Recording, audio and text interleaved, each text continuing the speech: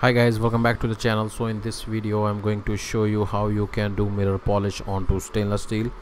So we do a lot of decorative work with stainless, and often some of them has to be done mirror polished. So that's why I decided to make a video over this topic, although I already made a content over this particular topic in the past. And the major difference between both the video is that in our previous video we use flap wheels to do the polishing process, while in this particular video we are using velcro type disc to attain a mirror polish. So main disadvantage of using flap wheel is that it will leave some gouging marks onto the metal surface, and once the metal is completely finished, these gouging will be visible with naked eye.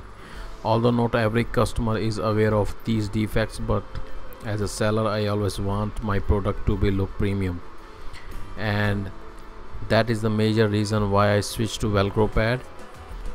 The major advantage of using Velcro pad is that no matter how rough you do the initial grinding, with the help of these pads you can easily blend out the scratches and make the surface much more flat comparatively to the flap wheel. And in order to show you the result, I am doing the polishing onto this small step stool. So onto the table we have all the necessary items placed which are required to do the polishing on stainless. So in the first row we have fiber disc backing pad along with the velcro disc pad, which can be used with an angle grinder. So this is a 5-inch backing pad for the velcro disc. You are only able to use the abrasive with the help of these pads. So if we talk about the pricing, then using velcro pad for polishing is much more expensive comparatively to the flap wheel. In the second row we have the fiber disc. The grit size usually start from 36 grit and ended up to 120 grit, although in pneumatic die grinder you can get these discs in much finer grit size. But for a 4-inch angle grinder we have these pads only up to 120 grit. So you can clearly see the color difference between two of these discs. We have a green and red color fiber disc. So green disc is made out of zirconia and the red one is made out of aluminum oxide. And as far as the price is concerned, the zirconium disc is twice expensive comparatively to the aluminum oxide wheel, but they will run 3 to 4 times longer than the aluminum oxide. The choice is completely up to you which wheel you are going to use, but according to me, if you are working on stainless, then zirconia is a better choice. Then in the third row and fourth row we have aluminum oxide velcro pads. The grit size of these pads start from 60 grit and goes up to 800, but although they came in much finer grits also, and I think they go up to 10,000 grit, but in our case 600 grit is fine enough to attain the mirror polish. Along with this we have this felt wheel, and this is a 4-inch angle grinder felt pad. We use this for buffing purpose along with some buffing compound. Along with this buffing wheel we have a variable speed regulator onto the table, and the major advantage of this regulator is that you can reduce the grinding speed to much slow RPM, which we require while using velcro pads. Small downside of velcro pad is that you cannot use them on a high RPM. In that case it will worn out a lot more faster comparatively to the slow speed. If you have a variable speed grinder then you can use that, but they are a little bit expensive, and these regulator costs you 200 to 300 rupees, and you can use them on different types of tools as well. On the other side we have a finishing sander, which we are going to use to blend the scratches in the polishing process. This will make your work much easier. You can use round orbital sander in which velcro pad can be used, but this tool you can use these type of sanding belts, and that is much more economic than using a velcro pad. So now I'm going to make a steps tool and show you the polishing process on this. So you can see here how the piece is going to be look like.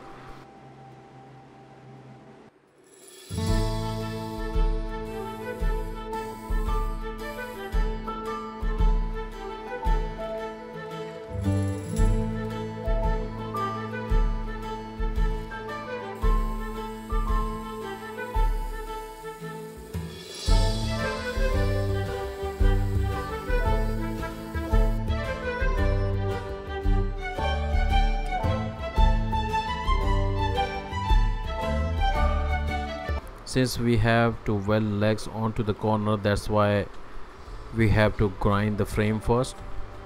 So here we are using 60 grit fiber disc, and here aim is to maintain a flatness during the grinding process. You don't have to apply too much pressure onto the wheel. Just move your hand in a steady direction and let the wheel do its work. If you try to push it harder, then it will deteriorate at faster rate and also leave some deep gouging marks which are difficult to remove. So while using the Velcro disc, the major thing you need to remember is that make sure to use a slow speed. That's the only way to get more out of these discs. After that, I use finishing sander to blend all the scratches, and you can see the result in the end.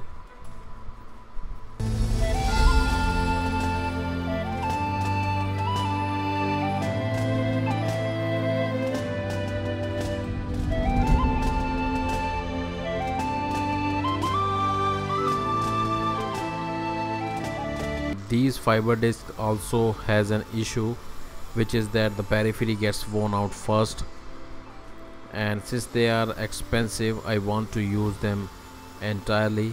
So to utilize them, I'm using a piece of carbide bit. I make sure it will be sharpened enough and use that to cut the excess worn out piece. This is a dangerous work to do, so make sure while doing this, hold the grinder in a benchwise and then turn on the grinder and use a sharp carbide tool to trim out the excess, and also make sure to stay away from the direction of rotation of wheel. I have multiple backing pad which I trim down to the smaller size and use them for a smaller tight areas. After that, I weld the middle pieces and then the legs, and then we are able to start the polishing process.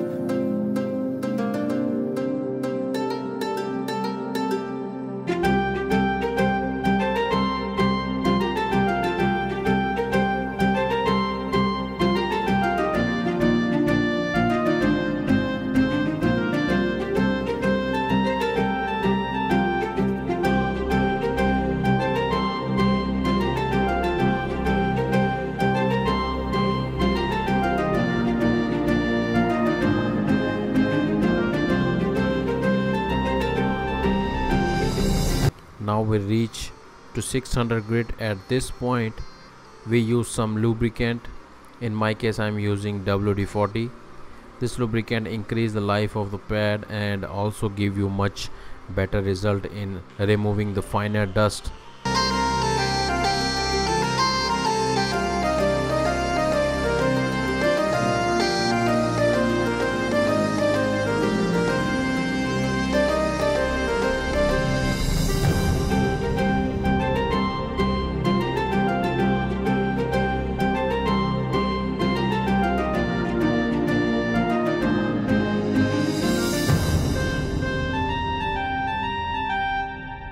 Now while using the pad, most of the time only the outer periphery gets worn out, so in order to utilize the entire pad, I am using these bearing races and trim the area using a hammer. I sharpen the outer periphery of these races and use that to cut the excess material. I have these bearing races of all the different sizes and use them on these small size Velcro pads.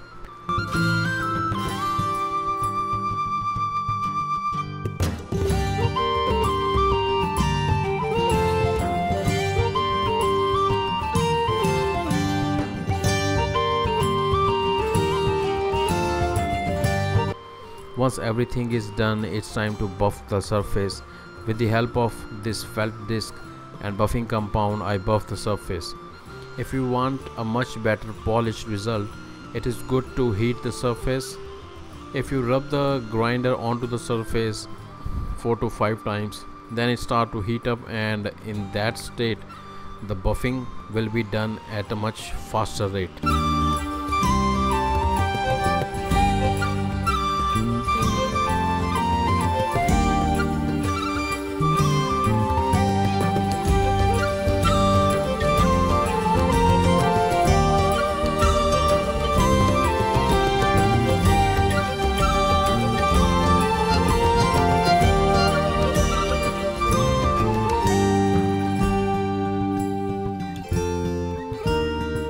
So once these steps are followed, it's not really that difficult to buff the surface to a mirror finish, and the end result is in front of you without gouging and other artifacts. So that's pretty much all about this video, and if you like the video and you learn something, then definitely hit the like button, and if you want to see more videos like this, then suggest us the content down in the comment section down below. Till then, goodbye, have a great day.